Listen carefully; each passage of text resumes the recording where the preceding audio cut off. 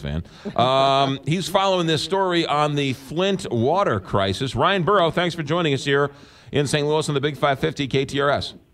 Good morning to you. Yeah, the magic number's 1, so anxiously awaiting the game with the Brewers. Yes, today. Although you guys have a great series coming up here with the Giants. Yeah, and the magic number's 1, and that's how many cans of Vaseline John Lester used in his glove yesterday, I believe. Or that's the number of times he'd like to throw over to first base, but he's afraid to. Hey, he had some decent plays in the field yesterday. You gotta give him a little bit of credit. Come on, He's a Cy Young candidate this year, that's for sure. But all right, let's talk about. You want to talk about Flint? Let's talk about Flint. Because you want to talk about Donald Trump's visit, or you want to talk about what's going on with the investigation? Well, first of all, let's talk about Donald Trump because he said he was going there during the primaries, never did. Now he shows up. Tell us what happened yesterday. Yeah, a little bit of a surprise visit. I mean, we didn't get notice about this until earlier this week that he was going to make this stop off in Flint. He continues to try to woo the African American vote. He's hitting some of these kind of inner city communities, including Flint, which has been dogged by this water crisis for well over a year, close to 2 years now, maybe a little over 2 years, depending on when you want to start this thing. So he was going to go meet with a bunch of pastors, a few dozen of them, and then speak after talking with people about the Flint water crisis and the things that they've overcome. He begins his speech, and if you've had a chance to see it, he's actually interrupted when he starts kind of going on his campaign tangent against Hillary Clinton. One of the pastors stepping in and saying, essentially, we didn't bring you here to give a campaign speech. In fact, the exact quote from Reverend Faith Green Timmons when she cut him off said, "Mr. Trump, I invited you here to thank us for what we've done in Flint, not give a political speech." And he kind of changed course. He said, "Okay, I get it," and then kind of went on with his little speech.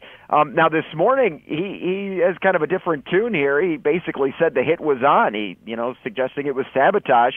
He said that this Reverend Faith Green Timmons was noticeably nervous before the speech, and he thinks that this was well prepared, that she was going to interrupt him no matter what. So he thinks the hit was on. So now he's going after the pastor who invited him to speak at his campaign or at the church. What did he say anything about Flint and the water crisis? Well, I mean, essentially that look who the leadership was, look who was in control, look at how messed up things were, and I'm not really embellishing what he said. I mean, that's essentially it. Look at how things turned out. Your leaders don't care about you, but I would be someone who could come in and fix this quickly. But obviously what he was going to do was kind of hindered a little bit there. So he said it was a good meeting. He said that everyone there was wonderful. They treated him very well. Some of the reports on the ground where he did get the cold shoulder in some locations, but he's trying to make the effort, that's for sure, and I think people appreciated him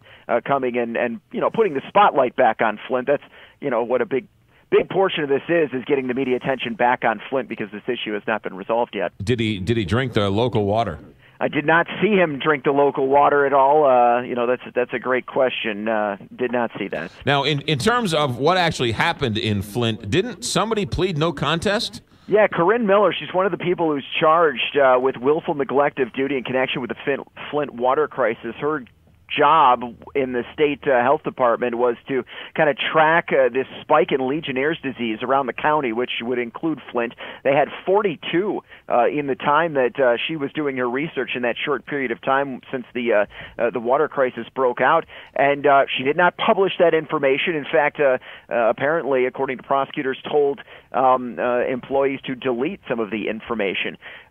So, essentially caught red-handed in this, and being one of the 8 or 9 people that have so far been charged in this case, she decided to accept the charges, the single charge of willful neglect, in turn getting a couple of the other charges tossed out, but she will help prosecutors as they continue to dig deeper. And obviously, we don't know how high this is going to go. Prosecutors and the people investigating say, they're not done with charges yet, and this thing, who knows, could go up to the governor's office. When Donald Trump was saying blame those who are in charge, was he talking about the Republican governor of Michigan, or was he talking about the Democratic president of the United States? That's a great question, right? Because it's really, it's quite popular to pile on the governor of Michigan. Michigan for his handling of the situation, but it's pretty clear, too, based on the response from Karen Weaver, the mayor of Flint, Michigan, who's been busy dealing with this situation, that she wasn't pleased with Donald Trump coming. She called it a photo op.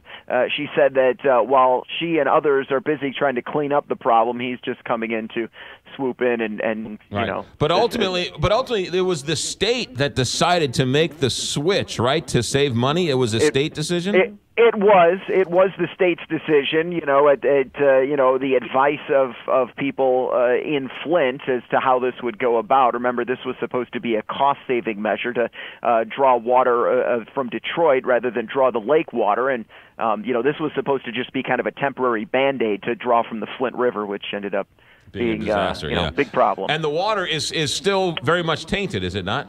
Well, they're going through the process right now, the slow process of replacing the pipes, getting everything back up in order. Everyone should have distributed to homes and businesses filters now on these on the sinks. It doesn't obviously help out with hoses and showers and things like that. People are being told to limit their time. When President Obama came there earlier this year, he said, "Look, it's not a death sentence that there was lead. Obviously, there are some things that need to get hashed out, but if you drink the filtered water, you'll be fine." And so far, the tests on the filtered water have been fine.